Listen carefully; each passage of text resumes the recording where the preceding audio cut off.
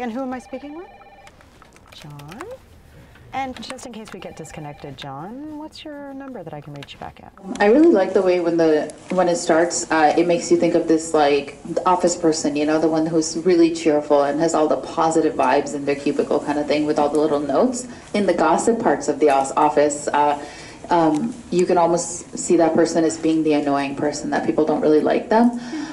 But as we pan out and we see that this woman is a one-woman army, like it's so jarring, but it's also like so amazing that she has all that vibe going to like move herself forward, and that's just insane what that perspective can do.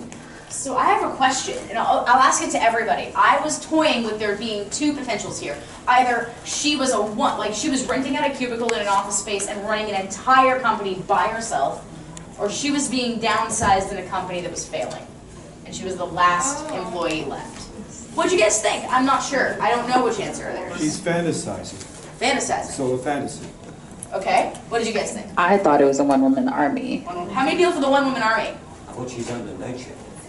How many? Well, the whole entire cubicle is closed down. Every other cubicle is stacked up and empty. I thought it was super motivating. At first, when the movie started, I kind of chuckled because cubicle, I don't know, it's not really like the dream thing, and she's super happy trying to do sales.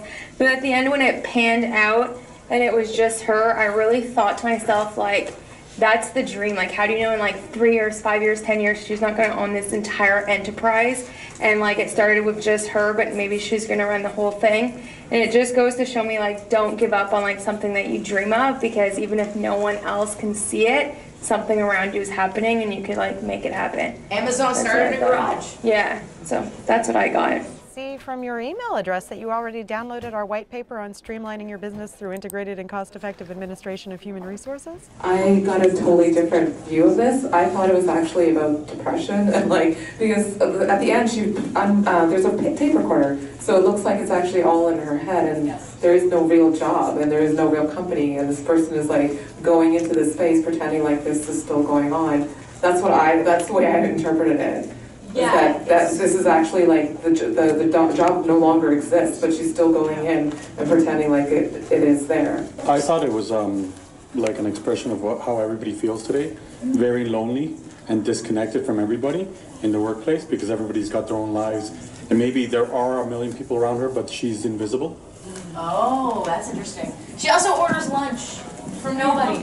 That hurt. Okay, I saw another hand. So in the beginning, when I saw it in the beginning, she just took a phone call, so I thought she was just like working in the call center. But at the same time, she started doing so many things that, in a way, I thought this was about the ambition, that she's capable of so much more while she's just doing this one job. So that's why she kept switching, and she's one-woman army. But so that's why she sees herself as like someone who can do everything. But right now, she's just stuck doing this one thing. Maybe that's a call center job, and that's why she's like lonely, and because of that.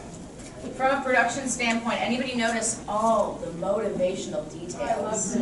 Like the phone had a taped message over the receiver, just go for it. And her mug was like, dream big. It's like she had done that thing that's very common to like build a world that makes success.